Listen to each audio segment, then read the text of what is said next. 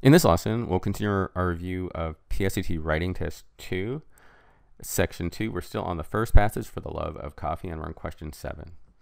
Nor can patrons take their drinks elsewhere. To-go cups are not available at typical coffee houses. Instead, most regular patrons of cafeteria drink their coffee while standing. They do this often shoulder to shoulder at a counter or bar. So question 7, we want to effectively combine this underlined section. So instead, most of the patrons, they drink their coffee standing, and they do this shoulder to shoulder.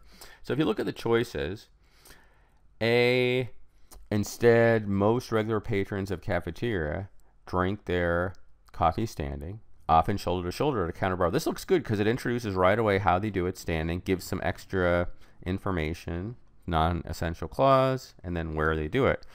B, instead, most regular patrons of a cafeteria drink their coffee, comma, often standing shoulder to shoulder, comma, which they do at a counter bar. This is definitely bulky and awkward and sort of out of order. A is better.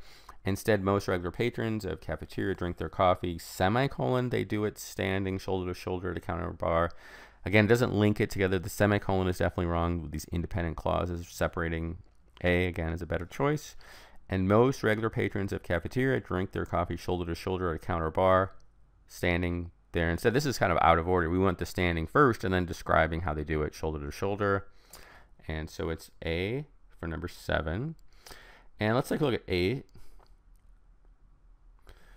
Indeed, many Italian coffee enthusiasts agree there's only one correct way to make coffee. This involves filtering water through freshly ground coffee beans at specific temperatures and pressures, which produces the concentrated form of coffee known as espresso. So I have a couple of questions.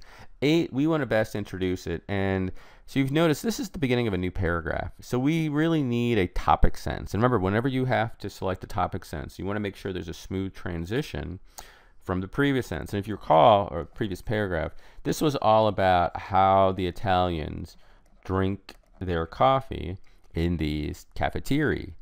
And 8 starts out, many Italian coffee enthusiasts agree there's only one correct way to make it. You see how there's a contrast here? We really haven't introduced it. We have an indeed, which we had this earlier in this passage. It reinforces a point made earlier. We need to introduce the transition from how they drink it to making it. So let's look at the choices. Coffee consumption does not necessarily have to take place in a cafeteria. Espresso-based drinks can also be made at home. Again, this doesn't really contrast it. We want something that introduces how they make it, and even though this has they can be made at home, it really doesn't fit here.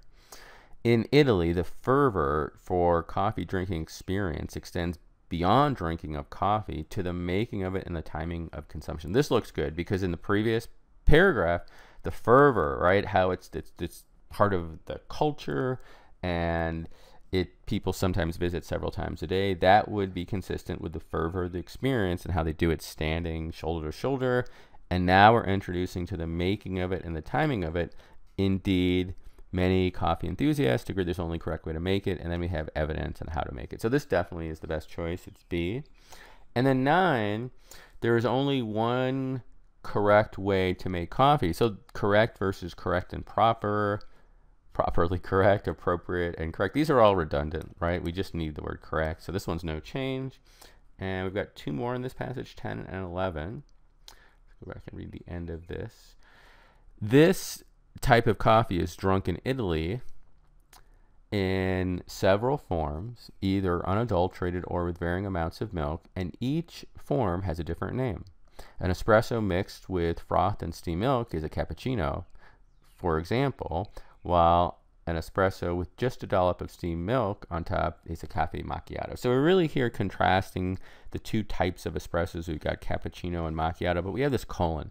You should recognize this doesn't make any sense here because a colon, we have an independent clause previous, and then we're introducing a list or a title and explanation. And here we're really just contrasting the 2 types of espresso, cappuccino and macchiato. And so definitely we don't want the colon.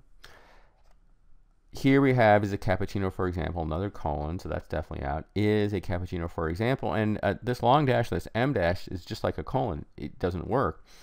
Is a cappuccino, comma, for example, comma. This definitely will work, and this is almost like a mini non-essential clause. So if you read it now, an espresso mixed with froth and steamed milk is a cappuccino. Cross out the example. For example, while an espresso with just a dollop of steamed milk is a macchiato. That's totally fine. So if you have this, for example, in the middle of a sentence, you need 2 commas. Just remember that. It can't be any other form of punctuation. It's D.